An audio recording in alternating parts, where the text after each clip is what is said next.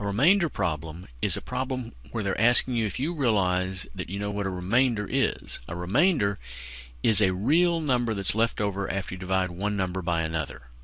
It's a real number. In this case, when x is divided by 6, the remainder is 5. What will yield a remainder of 3 when divided by 6? When we look at this, you want to pick a number that makes it so. Pick a number that makes the problem work.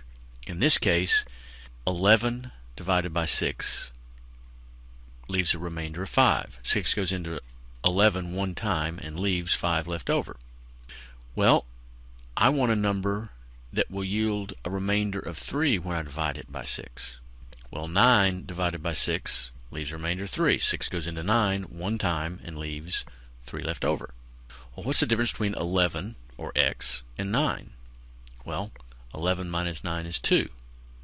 So x minus 2 would leave a remainder of 3. This question says that when a is divided by 6, the remainder is 4. What's the remainder when 8a is divided by 6?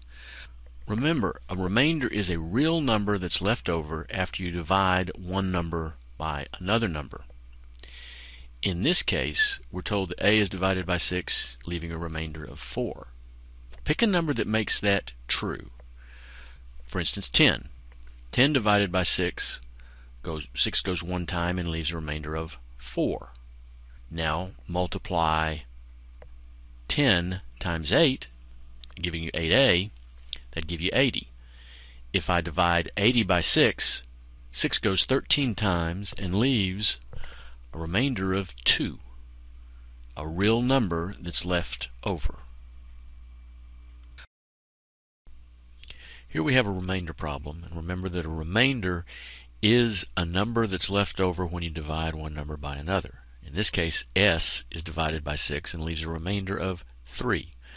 Which of the following will have a remainder of 1 when divided by 6? Let's choose a number that makes the statement true.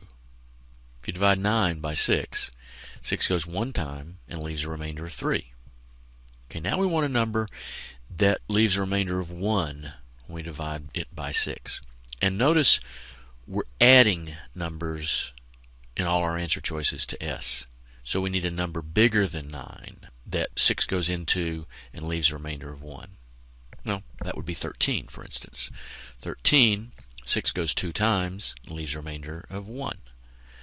Now, the difference between 13 and 9 is 4. You add 4 to 9 to get to 13. So s plus 4 is our answer. When 256 is divided by 5, the remainder is q. When 256 is divided by 25, the remainder is r. What's the value of q minus r? Looks hard until you remember a remainder is a real number left over after you divide one number by another number.